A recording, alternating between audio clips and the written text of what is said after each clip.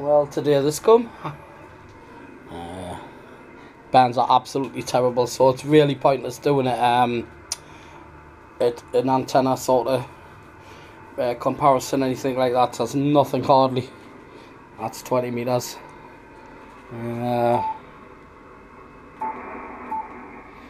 40 meters and 80 meters. Absolutely dead today. So what I'm doing an unboxing video. This is by Ukantennas. I've heard a lot of good things about these.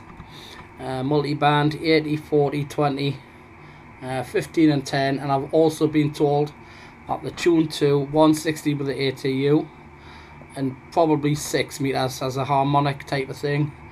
But yeah, so I'll do my best with my bad hand here while I open. I've got my stand here for the camera. Let's just put it in there. I think that's it. Right. Haven't opened it up, obviously. Come the day. The day after Bank Holiday Monday. These cost about 78 quid.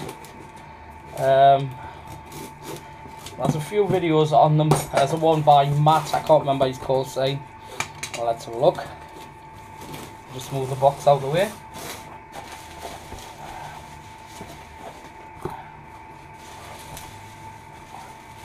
Now, straight away I can see that cable is that silicone stuff.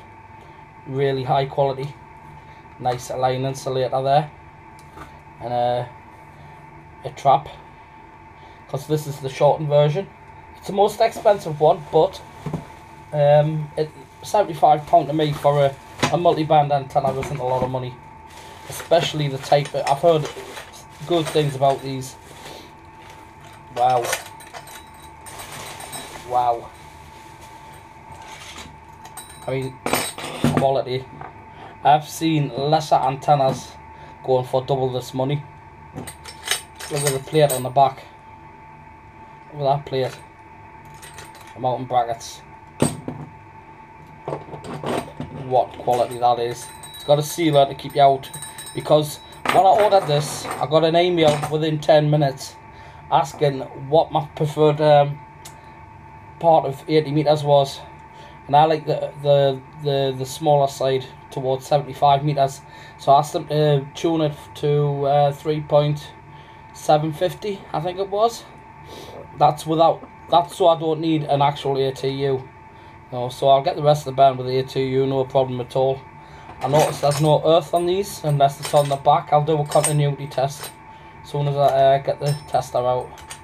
If there's an earth on there, I might run a counterpoise. If there's no continuity, it's designed not to have continuity. Now, before they sell these, actually what they do is I say they tune them, each one, accordingly to 80 meters, but the rest of them, they tune on the bench before they send them to you. They're all personally hand-tuned before you get them. I'm not keen at Ballantyne. I've never had any luck with them. Mainly because of the noise situation, but I have a 20 meter long garden. This is actually 23 meters, but obviously an inverted L fit no problems. I'm not sure about the weight of this. I'll make it to do something because I'm using a fiberglass pole. But yeah, it says 80, 40, 20, 15, 10. It's got the connector there. Nice bit of reinforcement there to take the strain. PL fitting. First thing I'll do, take that off.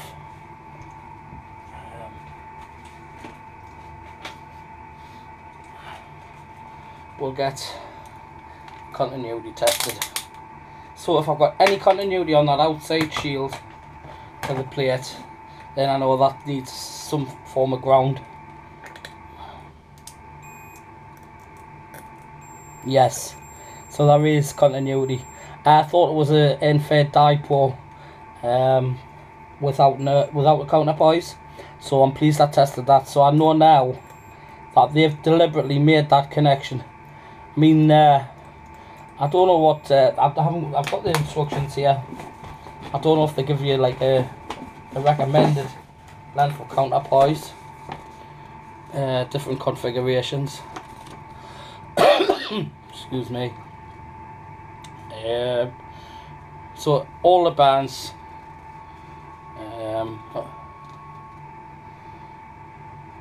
that's the one I've got there. Multi-band 80, 40, 20, 15, 10, approximately 23 meters.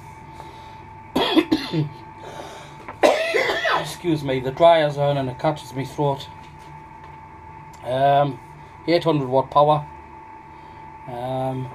But I'm well impressed. That looks a lot more than £75 worth. I mean, the last ballon I bought, I plugged in, put the recommended length wire on, didn't work. So what I'll do, I'll try it without counterpoise. I'll try it just as it is. Maybe there's enough there with the plate, or if it's designed to use the pole as a steel pole as a ground. We'll see. We'll sharp it. I've got my RF choke belt ready to go on. Nice wire. Okay, I think that's it. We'll turn the camera off and I'll show you the finished project. I mean, it's just a case of getting it as high as you can in the garden. That's basically what you do. That's the name of it. The higher the better. So I think what I'll do is I'm going to do an inverted V. I'm going to have this 6 foot high because I've got a fence post at the bottom of the garden 6 foot high. I think I'll take these bolts out, use them for something else, screw it straight to the fence post, run a counterpoise, maybe even a couple, see what happens. I'll try without first, I think. So I'll screw that plate to the big fence post, about 3 by 3 at the end of the garden. We'll run it up to a 10 metre fishing rod pole type thing, and then I'll run it across flat as I can, because I think I'll get a bit bent with this, but we'll see what happens. If I can get maybe be able to use the Ampro pole to take a bit of the weight, as it's halfway down the garden. So yeah, we'll see what happens there. This is just a little quick thing. Yeah, the dryer was going there and it played havoc with the lens on the camera. So I've given it a good polish there, just to let you know that I'm saying apologies for the camera, for the lens, the steam on the camera. Hopefully that'll be better. Well, I've got it installed. Plate screwed straight to that spare post, very sturdy as well. Solid, that post, but it's up. I've just put the 3 screws in just for now. There's a non-resident counterpoise there, which is about 9.5 meters. Goes up to the 10 meter pole. That's the pole I had the Ampro dipole thing on. And the reason I've took that down is because it's too high maintenance in winter. Storm season's coming in the wind, and I didn't want that hassle. So it's just got this wire up by ukantennas. There's the trap up there. Goes up 10 meters there, and it's pretty flat to the pole. The hustler's coming down next week for the winter as well. But so I'm just using this wire. Very impressed at the performance. 23 meters long. Obviously the trap, and 3 meters on the other side of the trap. You need a gap from your metal pole, because I've noticed the closer it is to the pole, you get a little bit problems with SWR reflection or inductance, whatever you want to call it. It worked without the counterpoise, but on 80 meters I was getting feedback down the speaker. As soon as I put the counterpoise on, everything was eliminated. It's flat on every band. Right, I'll show you the SWR. Okay, this is the hustler, the RG213. That's going on to the ballon next. That's the ballon, the end fade half wave. That is set to hustler, and I'm going to flick between 2. Hustler's a good aerial. It's installed. It's done me good for a year, but there's signals there I don't get with the hustler, which is about on par with the Ampro fan dipole. Ampro fan dipole is tremendous.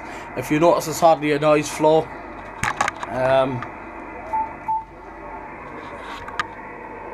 Not even an S point. We'll tune to the signal.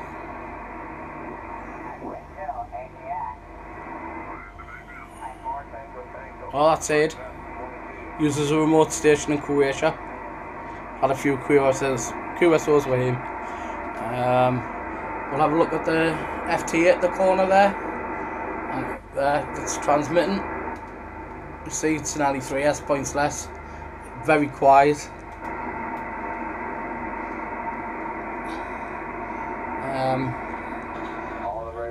Okay, there's it back. So I'm set to the ballon. What I'm going to do, I'm going to show you the SWR. I'll just knock the the power back, 5 watts, so I'm not squirrel away from it. Let's have a look at the SWR. No tuner in line. Dead. Right. 40 meters. No tuner in line. Dead. 80 meters. No tuner in line. Dead. 4. Now it's not designed to transmit on 70 meters, but there. Whoa. So it's about 2, completely tunable. Hang on, what we'll do a carrier wave so it doesn't. We'll go back to 14, carrier wave, 5 watts, dead. Carrier wave, 5 watts, dead. 80 meters, carrier wave, 5 watts, 1.1, 1.2, 18 carrier wave. It's on 2, tunable. It's not designed for that band. 15. This should work. Carrier wave. Easy 1.1 there. Nice. 24. 12 meters is it? Yeah. This is not designed, I don't think. Oh, carrier wave. Tunable. 10 meters, I'm sure it's tuned for this, but I'm at the bottom end, the SSB ends. Let's have a look. Flat. Right, 60. 50, I'm 6 meters, sorry. Tuners in line. Right. Dead. See, it's not designed for 6 meters, but it's dead on the SWR, so that's a bonus. Don't know what it is on. It's obviously harmonics, but yeah. Back to 14. Back to USB.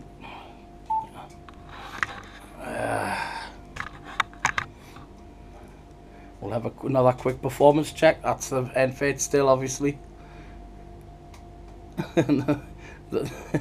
That bloody hustler looks like a double compared to the end fade. Mint. I've got to say, these UK antennas, I've got the shortened version of the 80 meter one, which has a trap, which does make it awkward for installing because it's quite heavy. So you need metal, it's no good using fishing poles. You need heavy duty, or at least take some of the tip sections out. But mine's up at 10 meters high there, and then flat up to 8 meters. It's very low degree, and it's working great. I mean, look at that. The bands, there's no conditions. Oh dear, we have got to sing by the hustler. But never mind. Yep, definitely well impressed. Every antenna except the hustler and this UK antennas is down now for the winter, because last year I had them up and it was just nothing but hassle, ice and everything affecting everything. Okay, cheers for watching.